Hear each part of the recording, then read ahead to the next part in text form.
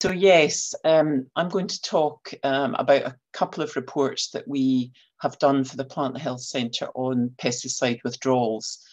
So thinking about the economic impacts, and then a second report which looked more at case studies. So pesticide withdrawals, I mean, Jerry mentioned it in his introduction. It comes up all the time as an issue, both for users, but also, you know, there are perceptions around pesticides. Their use is maybe not quite as controversial as genetic modification, but it's still something that the public has opinions about. And it appears in many of the examples that stakeholders are raising with regards to the threats. So, for example, in agriculture, a lot of issues or concerns at the moment around virus problems as a result and a consequence of some of the recent withdrawals of aphicide type products. So really, I'm probably teaching many of you to suck eggs here, but just to give the background to what I'll talk about today, pesticides are widely used across all our plant health sectors, so agriculture, horticulture, forestry, amenity, and the natural environment. And obviously their availability and use is very closely regulated, so looking for environmental impacts and impacts on human health primarily. Previously, we've obviously been part of a European regulatory regime, but as of this year, as of the 1st of January, the UK has its own independent regulatory regime managed by the Health and Safety Executive, and they manage on behalf of all 4 country administrations. So they are managing for Scotland as well. So, you know, we can think about the withdrawals of pesticides that will lead to reduced output values and additional costs in the various sectors that we're concerned about today. But the additional concerns around pesticide withdrawals are that there are potential impacts on some of the policy objectives of Scottish Government. So, for example, objectives relating to vibrant rural economies, more tree planting, the growth of the food and drink sectors. If that is challenged by increased cost and reduced output values, there are issues, although obviously that has to be balanced against the policy interests to protect human and environmental health, and nobody's arguing that that is not important. So the 2 reports that I'm drawing on in this presentation, the first one was done by a colleague, Andy Evans. So this looked at the potential impacts arising from pesticide withdrawals, and it's a huge report that carries a lot of, you know, very substantial information. What we then did with that was produce a second report, which actually looked more at how people have reacted to withdrawals, and it's perhaps a slightly more digestible report. It's a shorter report, but it pulls more on you know, the mitigations and the behaviours that have already been put into place for examples that have been withdrawn. So those are the 2 reports that, like I say, the presentation is drawn from today. And just to say a little bit about the methods that we used, because it's not an easy thing to do to estimate losses attributed to pesticides. So we used the Scottish pesticide data prepared by SASA, so that gives a very strong source for agriculture and production horticulture. We use forest research information for forestry, and you know, for things like public use, it's actually quite hard to get data on what's used, so we drew on some health and safety data on what the public buy and use. So then we looked at the active substances of greatest importance in each sector, and we looked at those and cross-referenced that with an analysis of the at-risk substances that, again, SASA keep, and there is a database maintained by AHDB. And then we graded actives as at low, medium or high risk of withdrawal. So, you know, in the high risk category, you know, there could be very significant issues, critical issues around, you know, carcinogenic effects flagged by EFSA in Europe. In the medium category, the pesticides might have perhaps some data gaps, or they might have, be failing in one category. And then in the low category, there were no flagged risks. We generally went with that, but we did try and capture some of the, if you like, softer pieces around something like glyphosate, where there are, on a straightforward assessment, it doesn't flag particular dangers, but there's that very strong political and public perception around glyphosate use. So we would class it as moderate because, there are those side issues. We used industry-generated evidence of upper bound impacts on the losses to frame the impact of those pesticide losses. So again, that was quite a complex process to find those upper bound impacts. And it's important to recognise that they are the upper bound impacts. So when I get onto charts, I'll come back to that point. And then we tried to weight those impacts to the Scottish risks. So we consulted with key stakeholders to say whether these generally UK data were of more or less importance in the Scottish scenario. And then, like I say, in that second report, we looked at the mitigations actually taken up by Scottish growers and tried to set out some of the other considerations and then come up with some findings and conclusions. So this chart here is looking at the commonly used active substances across the different sectors and how we estimated them to be at low, medium or high risk of withdrawal. So you can see there, if we take something like arable on the left-hand side of the chart there, we've got 12 products at high risk of withdrawal, 18 products at moderate risk, and then the remainder of those top 50 we're classing as low risk. So that looks fairly impactful, but you can then look across the sectors and see for something like soft fruit, in fact, it's the majority of the pesticides in that sector that are at risk. Grass and fodder crops, again, significant withdrawals in that sector.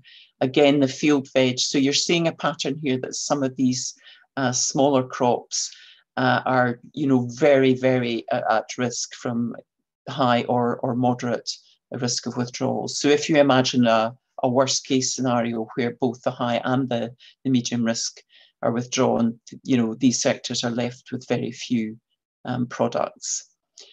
You can look across to, amenity veg, and you can look at the natural environment and amateur use. And again, it's significant proportions of the actives that are going to be withdrawn. So if we turn that to the estimated impact on output values, and again, for some sectors, there are no calculated output values, so it's harder to draw those conclusions. So we're looking mainly here at agriculture. Again, you can see that the charts change slightly. So for all, we had quite significant withdrawals around the arable crops. It's a significant loss, but actually there's quite a big chunk of that output value is retained even under a worst case scenario. But again, if you look across to some of the other crops, legumes being a particular example, that's almost half of the output value at risk if we go through a worst case scenario. Potatoes fairly heavily impacted. And again, you're looking at those soft fruit examples where the loss of pesticides that's predicted are really very, very significant. This is just a slightly easier or perhaps more depressing way of looking at that same data. So we're just looking at those losses, but as a percentage of the total. So again, it really flags the soft fruit risks there, where 60 to 80% of strawberry and raspberry production at risk under these predicted scenarios, and that clearly, if it was to be enacted, is makes those sectors unviable. But some of the conclusions that we got to in writing this report, so these are industry-generated estimates of the upper bound impact of withdrawal. And they also assume that the pest disease and weed risks are in a steady state so that they occur every year. And the other key thing that I will come back to is that it assumes that all these pesticides at high and medium risk are withdrawn simultaneously and at the same time. And we have had a few examples where we've had very rapid loss of pesticides. But I'll come back to the point that actually it's unlikely that they will all be withdrawn in one flash, and that this ability to adapt is perhaps an important feature that we can think about going forward. So if I just look at some of the particular issues sector by sector. So this is looking at forestry and the number of active substances that we thought about. And then thinking of some of the particular issues that forestry is likely to be threatened with. So you can see there that some of the immediate risks are around the withdrawal of some of the pesticides, where even a 1% reduction in value can be estimated to be just short of £10 million loss. And then, we can look at other estimates of, there are those immediate loss to trees, but you can draw on wider figures that would actually say that on a UK level, the losses could be much higher. Now, there are alternatives there in some of the neonicotinoid active substances and the use of biologicals like nematodes, but that is, an alternative and a complex and specialist thing to put in place. Weed control, again, becomes a key feature. So you see there, a predicted loss around propizamid. And clearly that's an example where if we also lost glyphosate, there would be a greatly exacerbated issue there. So, that's, one example. It's harder to put figures on the nursery sector here. But again, we can think about things like the loss of insecticides there and a threat to the survival of young trees. And we have very limited off-label use and the use of emus. And again, stakeholders talk about just the expense and the training that would be needed to instigate more biological control methods. If we look at the natural environment and the ornamental and horticulture sector, again, there are some very specific issues that stakeholders talk about. So we have particular risks around some of the multi-site fungicides, and again, issues around aphid and whitefly control come through. Weed control again comes through as a real concern in this scenario. So, those withdrawals coupled with a reduction in the extensions of authorization, these emus really have a very significant impact on the sector. And that, some of these sectors are very intensively managed. And again, there's a resistance risk issue on the back of having a narrower spectrum of pesticides. This is a sector that's quite innovative and where we're likely to see increased uptake of biologicals. But that does come with increased costs to producers and ultimately to the consumers. And thinking about the natural environment sector, the main issues there are around the control of invasive species, where, as Ian's alluded to, there are probably positives to the withdrawal of pesticides in the natural environment, but there are also cost implications in terms of managing invasive species. And then if we look at the amenity sector, again, it's harder to attach values to this, but, the aesthetic improvement of conservation areas is a feature. And if we look at something like the Oxford Economic Report there, they estimated a ban, a cost attached to glyphosate removal that would add at least 228 million to the UK's council tax bill, so £7.80 per household. So again, there are very real costs attached to alternatives. So the initial recommendations from that report were to promote, the increased uptake of alternatives and integrated pest management, and to really give special consideration to some of the impacted sectors, and that we spend more time thinking about how we can actually steward and conserve the remaining active ingredients. And the training and knowledge exchange that would go on the back of that are, of course, very critical.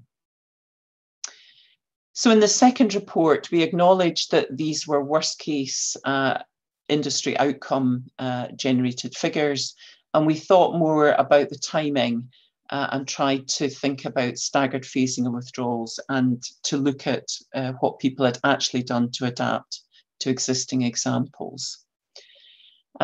So, you know, clearly to balance the negatives around what I've been saying, Scottish producers will not be the only ones impacted by pesticide withdrawals. So if we're on a level market, the impacts are less.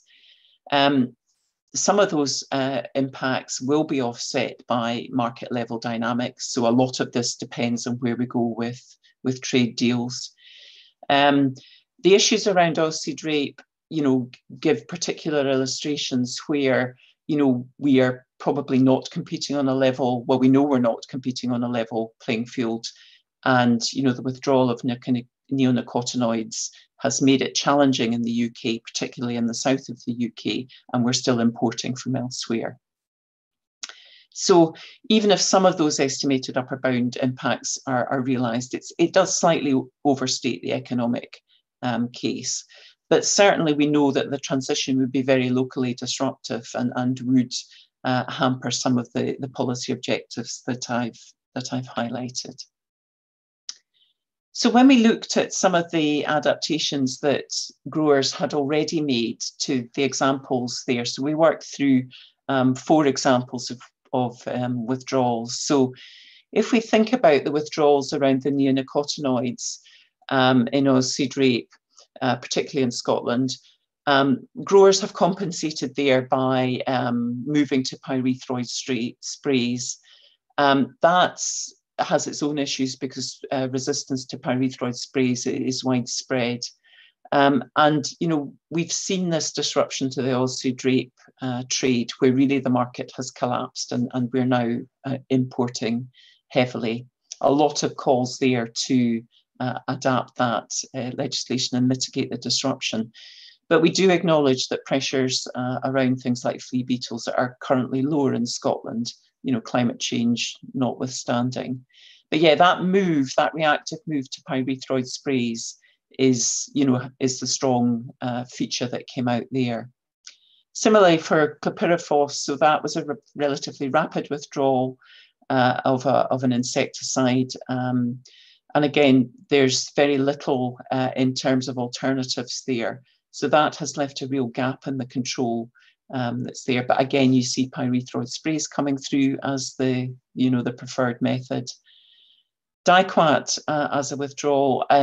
So you see there flailing, which carries, significant extra costs for potato growers, increased use of fuels, and so on, and a slower kill, so worry about additional spread of bacterial diseases.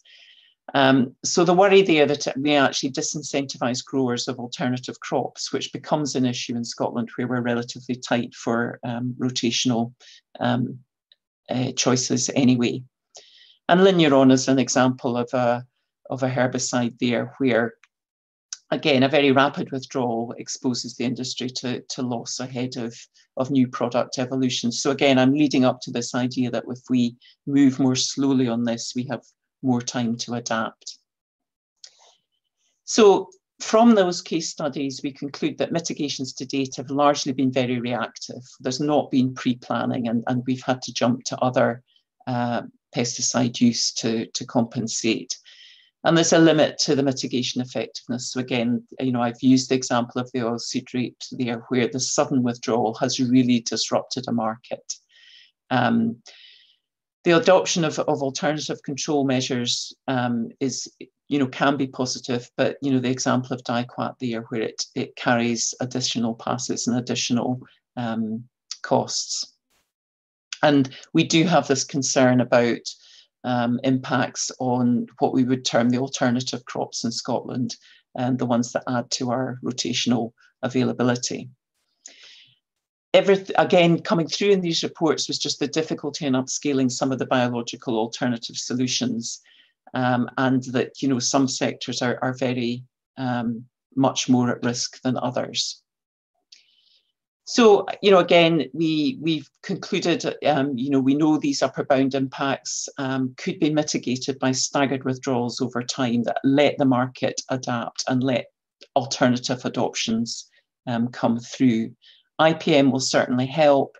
And then, we need to go forward balancing policy interests.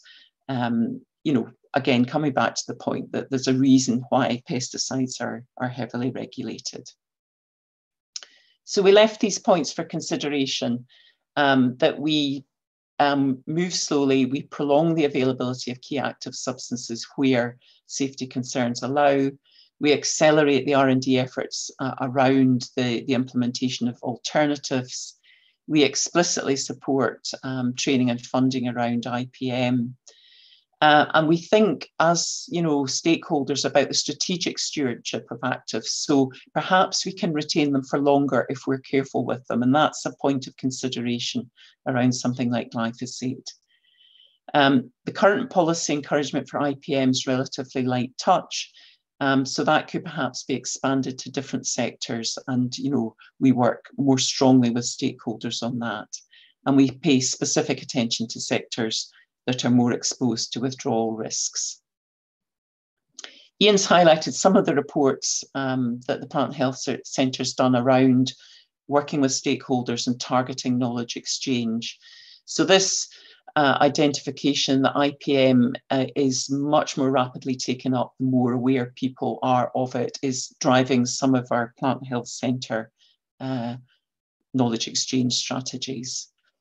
And just to finish with to emphasise how key it is that we work with others, some of the groups that are particularly involved in thinking about pesticides and how we continue to work together to really think about how we can phase withdrawals and accelerate the use of alternatives and really pick up IPM measures and mitigate some of these damaging costs that we are concerned about. Thank you. I will try and stop sharing. Thanks very much, Fiona. And I think we've got time for one question. I'm going to hand over to Chris Quine, who's going to be the question master for today. Yes. Chris. Thanks very much, Pete, and thanks, Fiona, for that. One question related, I think, to you touched on R&D efforts regarding alternatives, but there's a questions come in saying, clearly one of the problems has been the slow development of low-risk alternatives. And the question is this likely to improve? And perhaps the supplementary is, how is it likely to improve? So it came through really strongly at the moment, the difficulty in upscaling, particularly the biological alternatives. So they are suited to controlled environments and high cost small units, but they're very hard to implement at scale. And that, we can't pretend that that's going to go away. I mean, there is much more interest. So I think I'm going to sit on the fence with my answer, Chris, and say it will get better. But I don't see the use of, for example, biological alternatives being a complete replacement. And the strength will be where we learn to use them as part of programs with other things. And that's a direction where we're going. But again, there is a focus on major crops and less of a focus on some of the smaller, I'm thinking particularly in an agricultural context here, where we really do need to pick up, for the soft fruit example, say. And I know in the forestry sector, Chris, you're thinking more about IPM and how it gets picked up. So yeah, much to do. And there's general context, I guess, the pipeline of active chemical ingredients is slowing, is it? Yes, yes. So we know that it's not going to get easier to put products on the market. And again, if you're thinking of large multinational companies, there are long odds attached to developing pesticides now. Fortunately, people are still interested in that. It's a market that's there, but we're not going to get the sort of renewed pipeline, and they will certainly be, examples that include some of the multi-site pesticides. We're never going to get that type of product again. Great, thank you. Thanks, Pete. Thanks very much, both.